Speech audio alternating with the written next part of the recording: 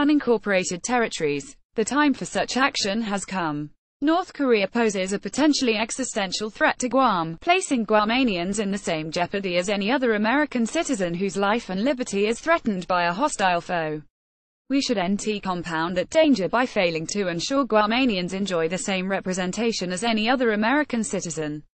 Scott Haleson is a former congressional staffer and a recent graduate of the University of Oregon School of Law.